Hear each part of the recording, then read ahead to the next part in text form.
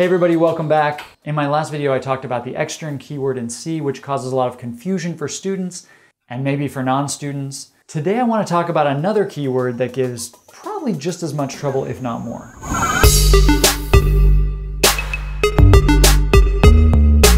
In C, the static keyword gives people trouble for a couple of reasons. The first is that it seems to do different things depending on where it's used. The second is that if you're used to a language like Java, where you have static members in classes, the meaning is very different. And the third is that static in C is only loosely connected to what static actually means in English. In English, static means fixed, unchanging, stable, or steady. In a Java class, static means that a member of that class is associated with the type, not an instance of the type. And in C, well, it means something else. In C, you can make a global variable static, you can make a function static, or you can make a local variable static. We don't have classes, so you can't make class members static, but anyway, this isn't Java. Regardless of what it is you're declaring as static, in C, using static affects the scoping of the variable. It affects how it exists and where it will be visible. Making a global variable or a function static just means that that variable or function is only visible within its own translation unit. So I recently did a video on extern, which allows you to specify that a variable is defined in one translation unit and used in another translation unit. Well, in this case, this is sort of the opposite. This is a way of defining a variable in a translation unit and saying this is private or hidden within the translation unit. Why we couldn't use private or something like that, I don't know. We call it static, but that's what it means. When used with a local variable, things get a little bit weird. With locals,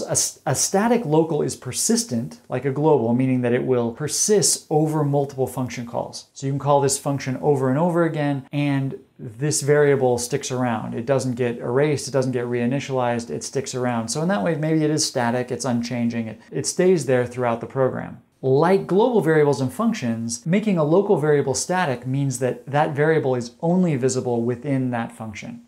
So it's kind of like a global variable that nobody can see outside of that function. And while things are getting weird, you can also have the same name as another global variable. And so now in this example, now counter means two different things, inside and outside of the function.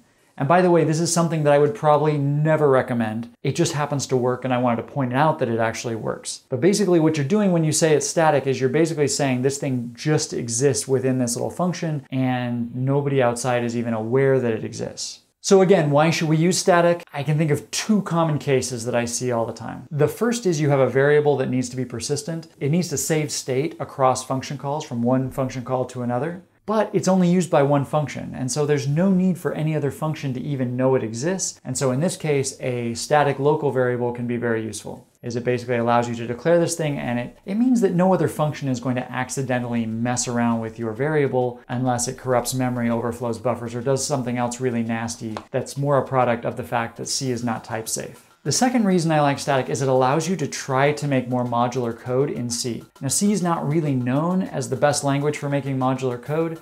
You'd probably want to stick to an object-oriented programming language for that, but you can make things more modular, and one of the ways you can do it is using static global variables and static functions. And so basically what this means, for example, is, so if I'm making a module that I'm going to give to you, and you're going to do something with it, you're going to call it, I can have a function called isValid in my code, and you can have a function called isValid in your code, and as long as we made them static, they're not going to conflict. The compiler's not going to care. They're two different functions as though they were given two different names. And we can use them, and we can each use them independently. And that's really handy when I'm going to give you code, and I don't want to have to worry about making sure that all of my identifiers are 100% unique. The downside is that there's a possibility that people reading your code might get confused. They might see two functions with the same name. They might be confused which one is actually being called when, but this is a problem anytime you have any modular programming system. This is true. This is a risk you run in Java or any object-oriented programming language, and so I think it's a risk that's worth taking. It's pretty easy for other programmers to avoid this confusion.